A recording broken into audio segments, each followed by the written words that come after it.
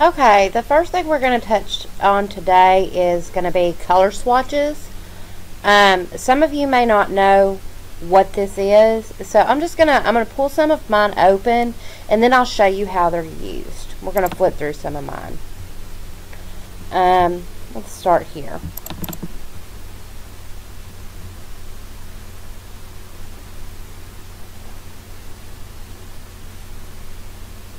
Okay, what color swatches are good for is picking the exact same color and shade every time, so that if you wanted to do 2 or 3 layers of the exact same shade, you wouldn't have to remember the hex code. Hex code is a number that defines a color, but and I'll show you where those are located. But this is so that you don't have to have that every time. You can use this image and pull these colors just by choosing them with the eyedropper. And this one is for African American skin colors. I've got some other skin tone charts. I keep quite a few. This is actually, I think, a color chart for different colors of blonde. There's a different hair color chart. These are just the names of the colors. And if you see, it says hex code here. So if I went in and put this code, let me do this so I can show you how it works. Let me pull up 664F3C. And go up here and I'll show you right quick how this is done. I'll pull up any.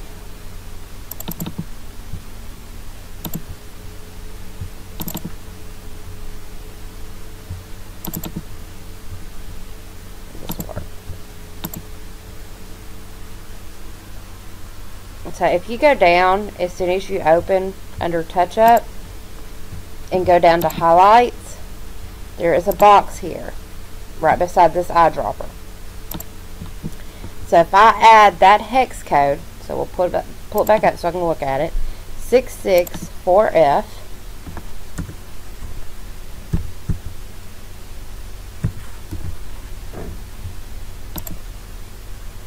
C.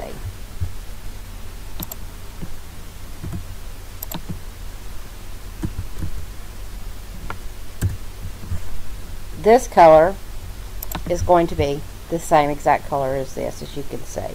And that's what those hex codes for. They're designation codes for the exact tone and color.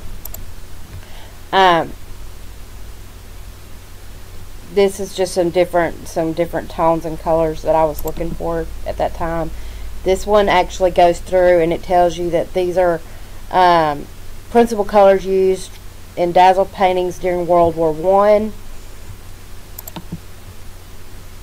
These are model colors, earth tones, suit tones for both shoes and suits, light tones, floor tones, hair tones. And I'll tell you why I don't really care for this one. I don't know why I've kept it. I think this is just more guide for me. If you look at this, this is not all one shade. So if I pick in this area here, I will get one color. If I pick in this area up here, I will get a different color. And let me show you exactly what I mean by that. Let me open that one. So to open a swatch, a color swatch, you're going to click on this butterfly tool. It says overlays. And you're going to go to where it says your own. And then I'm going to go to the folder where I've got mine. Swatches.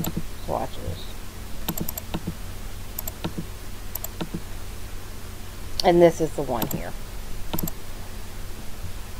And what you would do is you're going to resize this so that it's big enough for you to pick the color from, but it's not over anything you're going to color. And since this is actually hair color, we don't want it to cover any of his hair.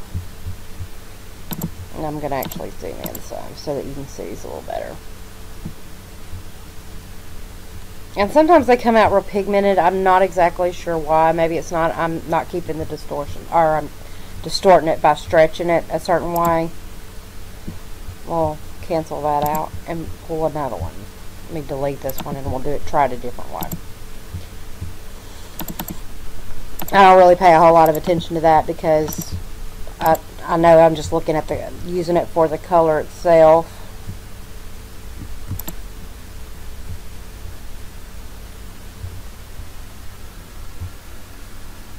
And it still looks distorted. Anyhow, we're going to use it anyhow so I can show you what I'm talking about. This may just not been a very high quality picture. Okay, so after I do that, and I've got it where I want it, I'm going to go down here to the touch-up tool, and I'm going to go back down here to highlights, and I'm going to touch this eyedropper here. And if I touch this eyedropper, let me take my brush down, size down some. If I touch this eyedropper in this area here, and I paint, it's going to be this color. If I touch it again, I forgot to push apply. Let me back out. Okay, let's do that again. If I touch this and get my eyedropper in this area here and then paint, it's going to be this color. Let me push apply now, and then we'll do it again, and I'll show you what the other color is, and this will be in the same box. And then if I pick up here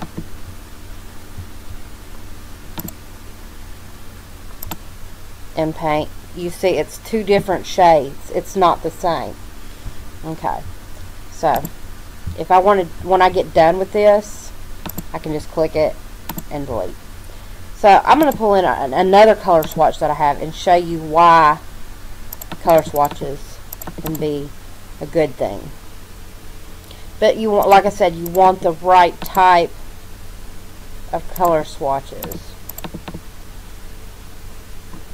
That's a good one. Open.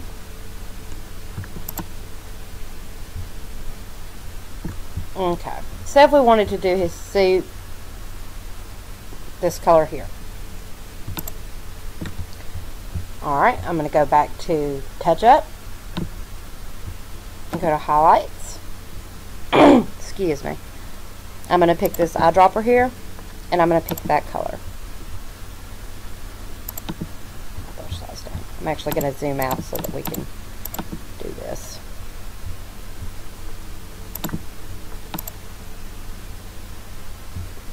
And we can go in, we can just color.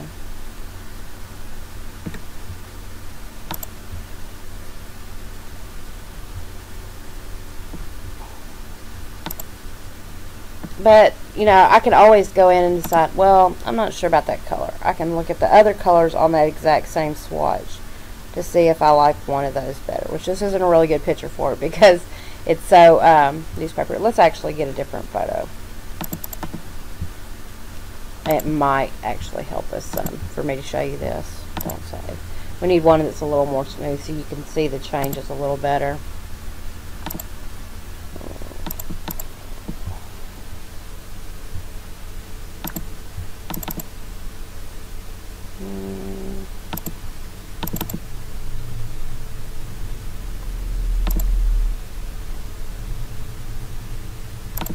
That one will be a good one.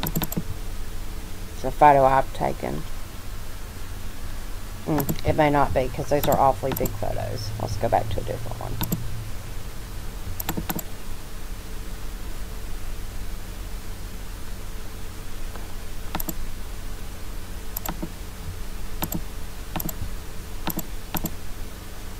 Okay, so we're going to go ahead and import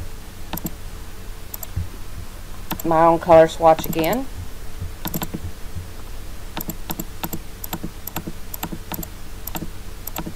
There they are.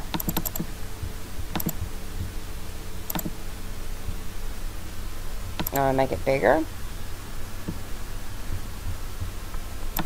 And I'm going to go colors. So we're going to pick this color. And then we're going to start coloring.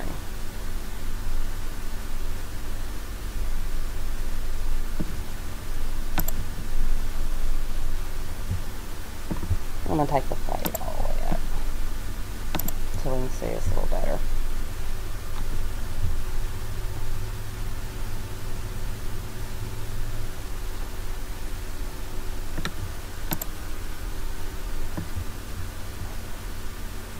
Alright, and I can even go and look at some of these other colors on there to see which one I like best. And you can do this with anything. But say, let me erase a spot. I missed like this and applied it. Getting this color again, even if I use the eyedropper and attempted to get that color, it's still not going to be the exact same shade. Let me show you what I mean. You can still tell. So, if I pick the eyedropper here,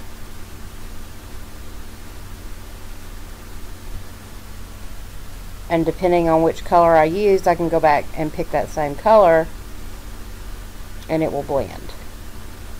I think it was this color. But anyhow, that's what that's good for. You can actually go over and make it do another pass on it to make it a little darker. But those areas, it's good to be able to pick the same color again. It's not as easy when it's like in the middle there. I should have done an edge side, but it's easier to blend that. I could even go in and clone that if I wanted to fix that.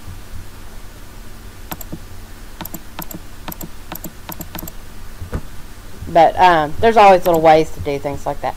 But it's good to pick the exact colors you want.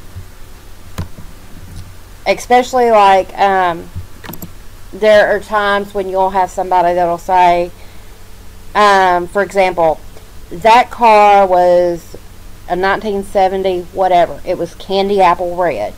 You can actually look up the manufacturer and find that candy apple red for that color, or for that vehicle make and model at that time, and pull that color and use the exact same shade that they used at the manufacturer, so that you know you're getting the correct color. Alright, with that being said, the other thing I'm going to touch on is going to be backgrounds. So, just as a quick demonstration, I'm going to show you how backgrounds are used. We would go down here where it looks like a grid mark. It says textures. And to use your own, you'll go to use your own. There's some here for clouds and other things. But you can use your own. And pull open my texture. And I've got mine here. And as you can tell, I have a lot of different textures. And not every texture is going to work with every photo. So you kind of have to find the texture that you think, with the placement and everything, that it's going to be a good fit. Solid color backgrounds like this, or a gradient, are great for portraits. But you want to try to stay away from, a lot of times, shades that you use in the picture, because it tends to drown them out. We'll use that one. Okay, and it's going to lay it over the entire photo, and I don't want it to do that. So I'm going to go to reverse effect, and I'm just going to start painting it in. I'm actually going to zoom in so it'll be easier for us to see, and I can move this around wherever I need to. And adjust my brush size. I can actually adjust the brush hardness. If I make it very, very hard, let me show you. See how easy, I mean, how those edges, you can see them very, very clearly. Just good like when you're getting up against another edge like that. But you can also feather it. And to feather it, you just bring it back down. You can use it somewhere in the middle if you want. You will find what works best for you. I just kind of like to feather it in. And the reason is when you get around places like the hair and things like that, sometimes it can be kind of tricky, so you want to just kind of feather it in, and then you can go in and get precise with it.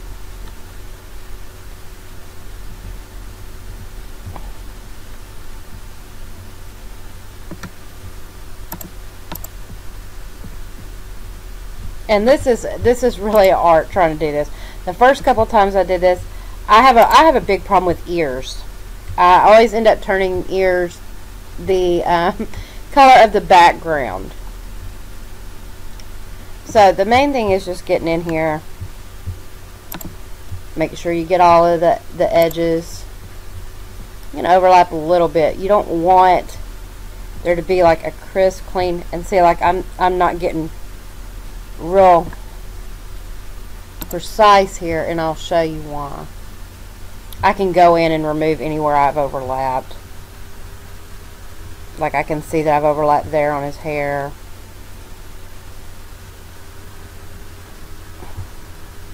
And a lot of times if you add effects over this, you'll either be able to see them worse or better.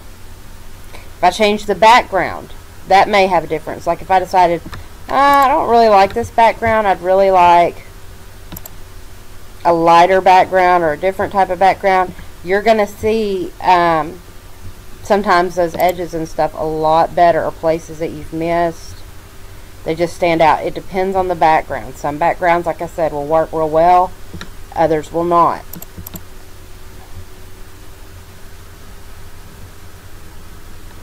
That's actually pretty decent. But so like where I got over on his hair right here, I could go back to where it says original. And I want to feather that because I want it to blend. And I could just take my brush, and that's going to restore the original color.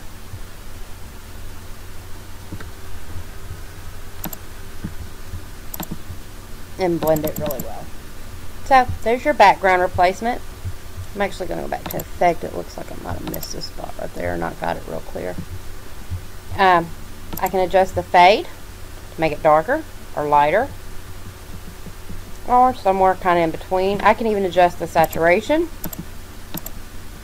to give it a different hue or color. And right here it says multiply. Multiply is going to make it blend with those edges. However, there will be times you will need it to be on normal. And see, when it's on normal, you can see where I've overlapped here.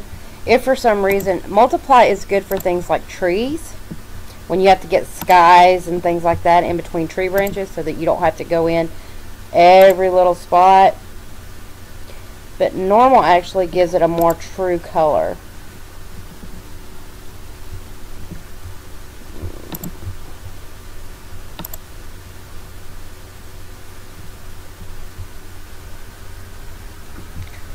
I can actually go back to the original and take my brush hardness up, and that will actually help me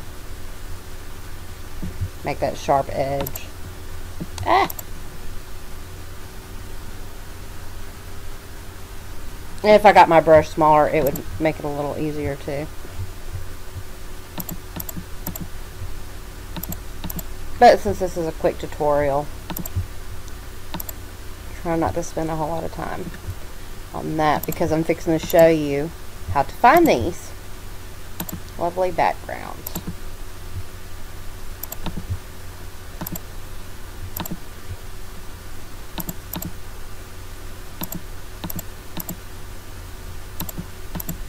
Alright, so if I decided for some reason, I got this one on here and I decided, you know what, I think I've got another background that would actually look better, but I do not want to have to go in and do all this again. I can actually just go back to open my texture.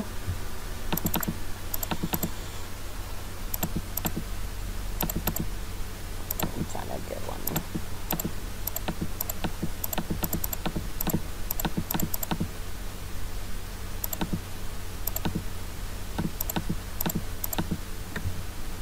And pick a different texture. And it'll fill that in there. And you can do that. So, I mean, as many times as you like until you find the one that you think looks the best. And if you can't find one, then you need to get online and find you a different one. And that's what we're fixing to cover now. Is how to find backgrounds. How to find color swatches. These are tools that will benefit you a lot to learn as you're coloring.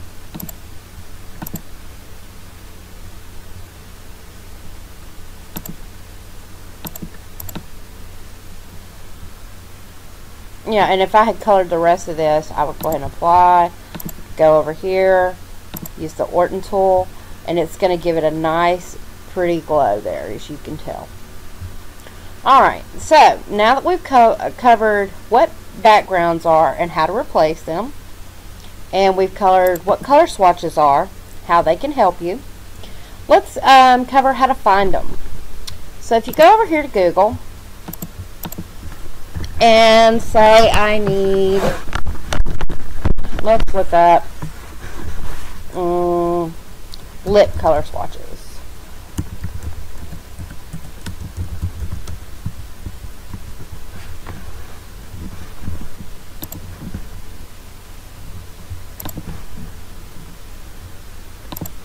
This is one for natural lip colors. I can right click that and put save image as. And I go to my swatches and I would save it in here. I don't even bother, I mean, you can rename them, but honestly I usually don't. It takes too much time for as many swatches as I pull. And if you, I mean, you can keep going down, and they've got them for lipstick and lip colors, lip glosses. I like to stick to the solid colors because I know I'm going to get a true color every time. It'll always be the same. Another thing, since we talked about hex codes, let's look up hex color swatches. Or we can do color palette.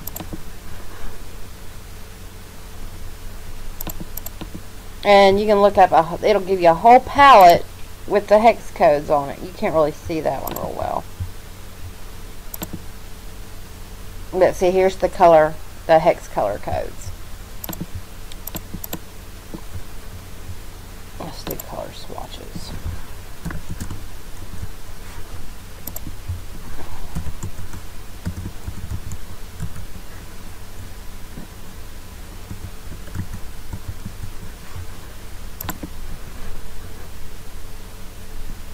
You know, I don't use the hex colors a lot, hex color codes a lot. Some people do, but just so you know what they are, if you ever hear anybody talking about hex color swatches, that's what it is. Hex is a number that associates with a certain color. So let's look up.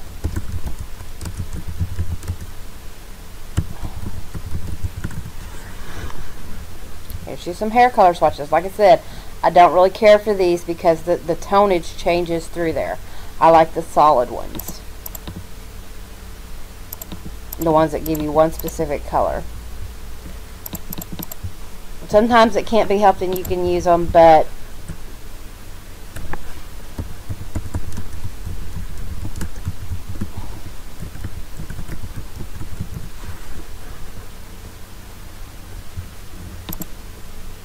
I mean, you can find all kinds of color swatches just by looking. You may have to adjust how exactly, like I was looking for tree color swatches. Let's do green color swatches.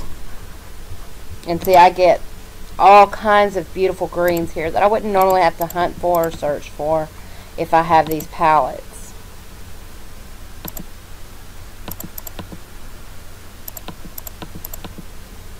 Matter of fact, I did one that I was having a hard time doing army colors for army uniforms. So that color I believe is called olive drab.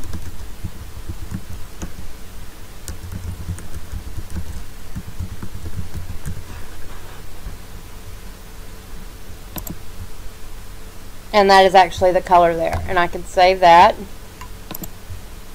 into my color swatches so that I would have it.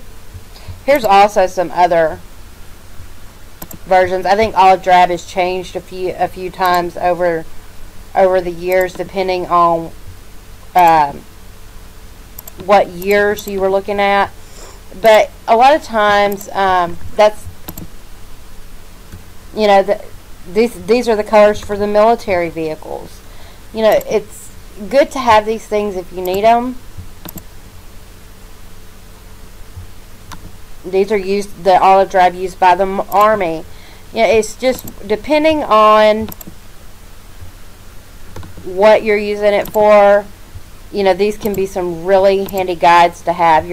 These are ones for the Chrysler Corporation. You know, once you find one, you'll start finding lots of them that you'll use. So, you know, when I start looking for one, sometimes I find 15 or 20 that I want, and I save them. Because you never know what you'll find or what you'll, what you need it for. So, like I said, it's just all about looking. So, now that we've touched on how to find color swatches, they actually have some color swatch generators. You can actually put the picture in, and it will pull the colors from it and give you a swatch list. But, that's for another day. Let's touch on backgrounds. So, what I'd look for is actually, I don't put in backgrounds because you'll get all kinds of stuff.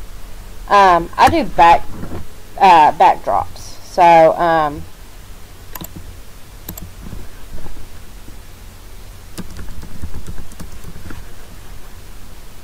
and here they are.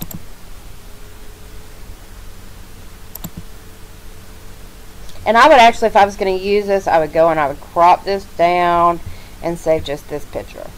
Not the edges and all that, because that may be an area that I need the background to be. But as you see, there's hundreds and thousands of backdrops. You can look for backdrops by the color, by, what they have in them, nature. I think I've done some scenery ones, photo booth ones. They even have, like, I could do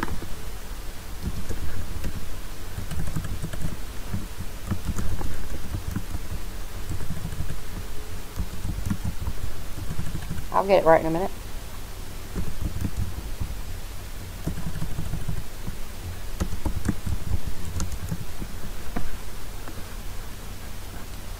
And as you see, there's different backdrops that are inspired by libraries or bookcases. You can look up backdrops for everything. The best backdrops for me, let's look at this one for example. That is a high quality picture. It takes it a minute to load, but it's a higher quality photo. And the higher quality photos are going to give you a better look. Anything that's real pixelated or blurry, you want to stray away from, because unless you're doing a very, very, very small photo, it's not going to look correct.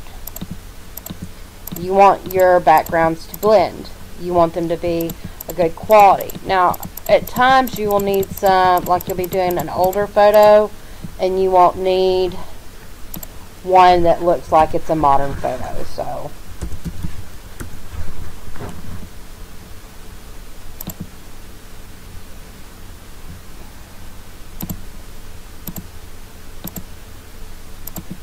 I mean, there's all kinds. You just have to know what you're looking for.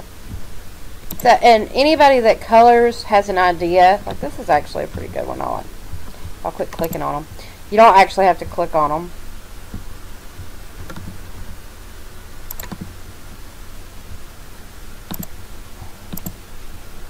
But some of these, this would be a good fantasy type.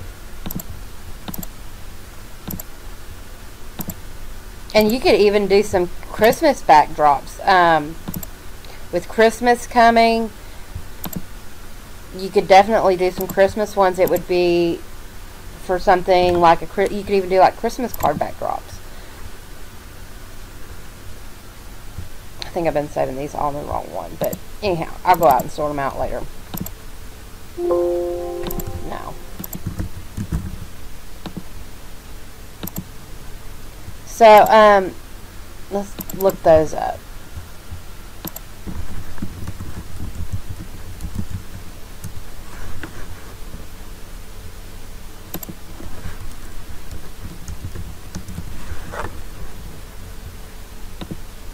Like if you took a good family photo, you could throw this backdrop in, or even one like this, and it would just be a beautiful photo. You can tell there's a gray line down here that's loading. That tells you that that's probably a pretty high quality photo. But any one of these photos would be beautiful for a backdrop, for like a Christmas card or something like that. And they make, like I said, they make thousands and thousands. They have sites that are dedicated strictly to this. I kind of like to hunt around and do it through Google because it's faster and I can look at them all at once and I'm not having to flip through pages. You know, and I can get something pulled from a little bit of probably every page that's out there. I can go to see more results.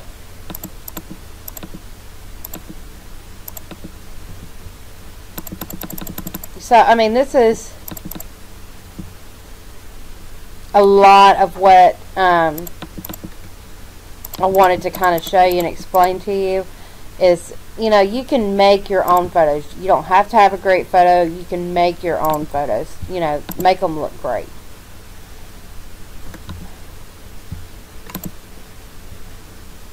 Yeah, that's the wonderful thing about it. You can pick what you want your backdrop to be for that family photo, or, you know, whatever the case may be. And make it suit your needs, or the photo you're doing, its needs. You know, that's the wonderful thing about it. You're not restricted to any one thing. These are great for children's portraits. As you can tell, you can see a lot of children's portraits.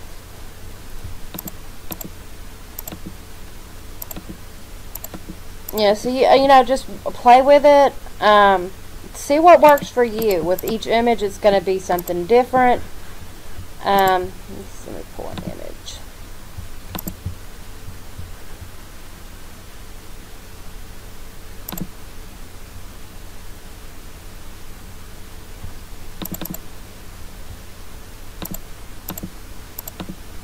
These are actually from my niece's birthday party, but we're gonna see about pulling one, and I actually replaced the background on here.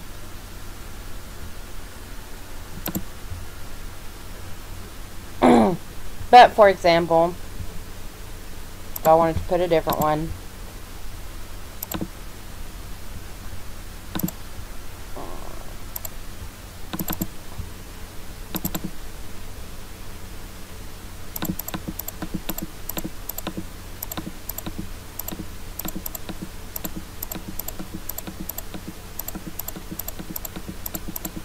I'm actually looking for the Christmas one I just saved. This may not be the best picture for it, but we're gonna, because it's kind of small. And usually landscape images work better with landscape images. Portrait, you know, length works best with portrait length, and this one's not. So we'll see what it does.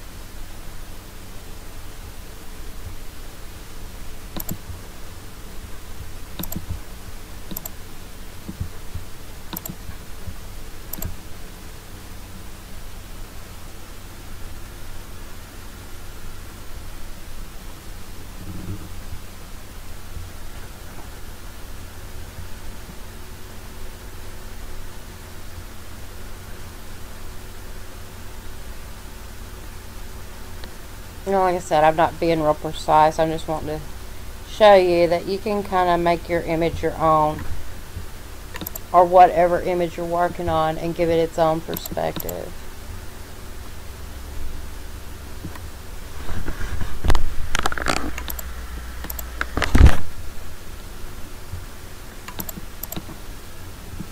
You know, and if I wanted to actually, I could make this normal. I'm almost going to lighten it up a little bit. It's kind of a darker photo.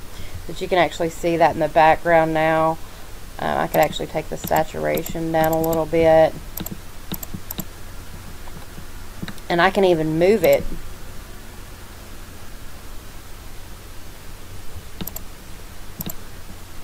So that I can pull, because of the length of it, I can pull it and adjust it any way I want.